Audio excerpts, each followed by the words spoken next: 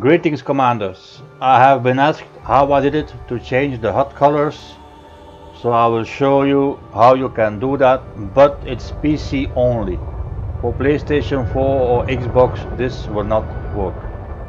Not only the HUD colors are changed, but also the station menu, the control panels, everything has a color that you can select yourself.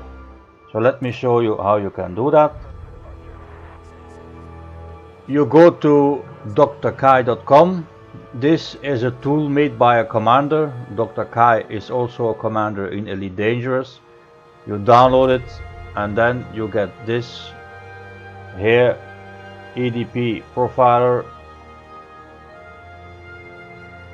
This is, you can do some changes in here, but the best way is you click here and this is the original colors.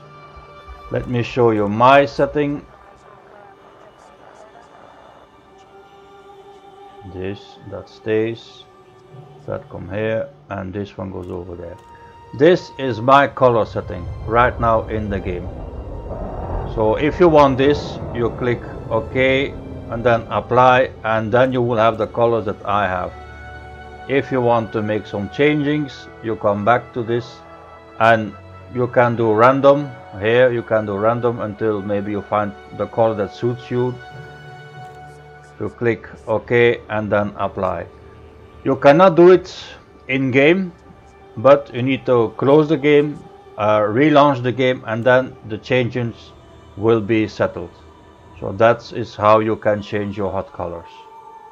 That's it for this time, commanders. See you the next time. Bye.